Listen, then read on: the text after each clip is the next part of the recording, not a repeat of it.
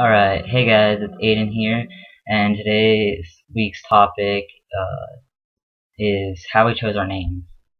The way that I chose my name, I basically went to Google, searched names, baby names, found a baby name site, and just started looking through names. The popular names, I think when I came out in 2010 were Emmett, Jacob, Edward, because of the movie the Twilight movies. So those were fairly popular names when I went to look for my name. When I finally chose the name Aiden, I chose it because I liked the meaning of it. I did, however, pull up uh,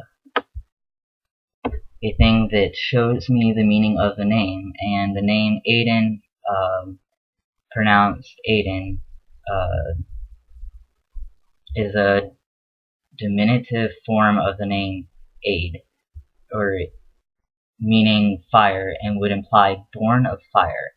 It became a popular name in honor of Saint Aiden of Iona, who founded a famous monastery in the island of Linsfarne, which he used as a base to evangelize the north of England. And in art, Aiden is usually represented as a stag, or a reference to the legend that he saved a deer that was being hunted by making it invisible.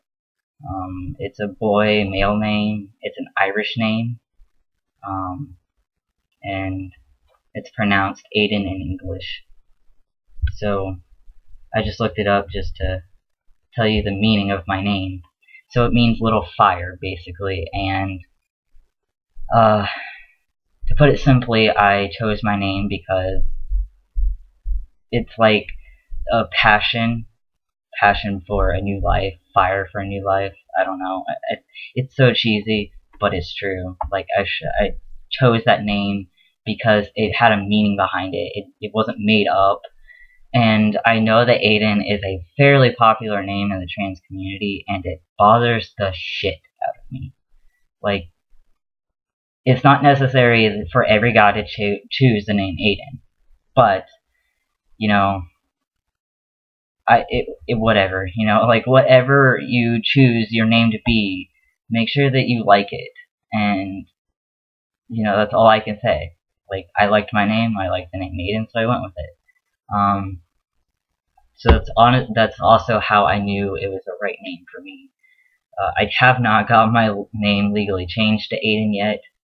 Number one being, I don't have money to slap down $500 just to, change my name legally right now. I mean, okay, I do now, but I'm saving for top surgery also. I mean, that's just as important to me as legally changing my name.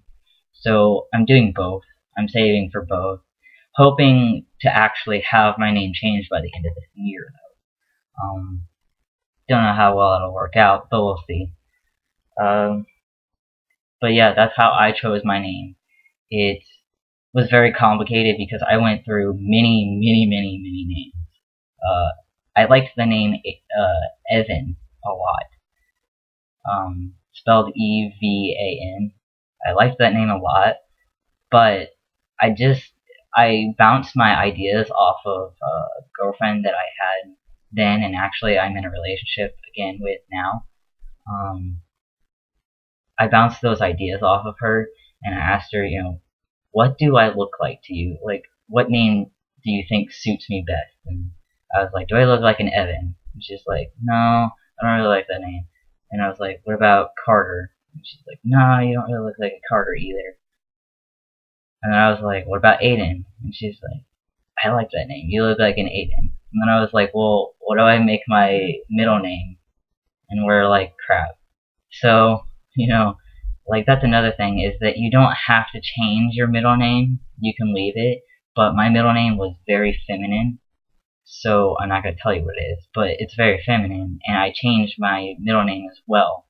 Which, funny to think that my middle name will be Lee, L-E-E. And my step family's middle name is Lee. as well as my mom just told me the other day that my great-grandfather and grandmother's middle names were Lee. So I had no clue of that until she just said that, which, you know, I guess is kind of a coincidence, maybe. But that's how I chose my name.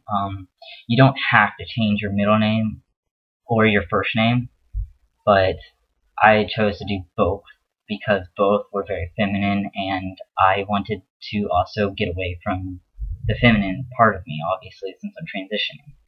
Another thing that I wanted to touch base on is when you try to choose your name, choose something that's not so similar to your original name, because I noticed a lot in our community that, like, let's say your name was, like, for instance, Caitlin. Don't pick a name that's so close to Caitlin, like, Caden. It's a K, and I believe that your family will have a lot of issues with that because, it's a similar first consonant, gosh, and it starts with a K sound. So Caden, Caitlin, you know, like, they just don't pick something that's so similar that your family will have a terrible time with it, because as it is, my family has a terrible time remembering Aiden and going by the right pronouns, let alone if I had changed my name to, you know, something similar to my birth name.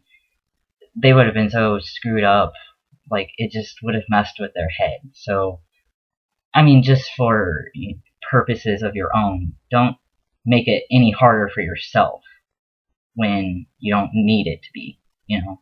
Don't make it harder for others either. That's all that I can really give you for name advice and how I chose my name. So, I hope that, oh gosh. I hope that you guys took something from this video and that I didn't ramble too much. And I will be making another video next week on Thursday. So I will see you then. Peace.